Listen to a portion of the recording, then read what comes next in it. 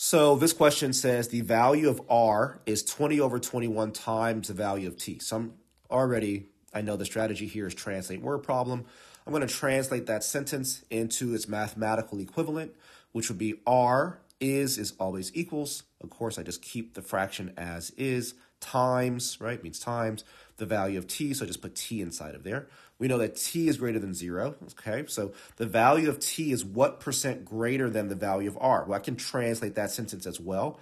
The value of t, so t, is, means equals, what percent can be translated into x over 100? Hopefully that makes sense, right? If I'm finding the percent, right, 2% same as 2 over 100. 20% same as 20 over 100. So what percent means I don't know what the percent is, so I can write it as x over 100. Was what percent greater than the value of r, right? So this x over 100 is going to help me to figure out the percent greater than r.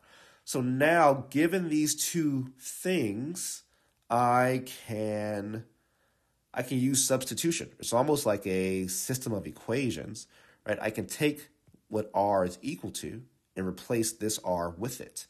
So this becomes t equals x over 100 times 20 over 21 t.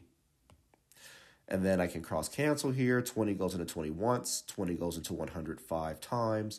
So this becomes t equals xt, right? X times t over 5 times 21, which is 105.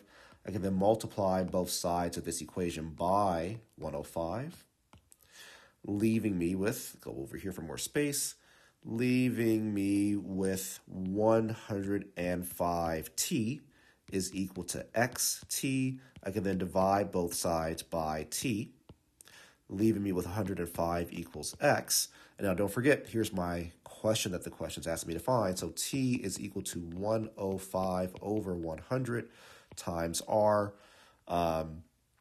What percent greater is it? Well, 105 over 100 is 5% greater, right? 105 is 5% greater than 100%.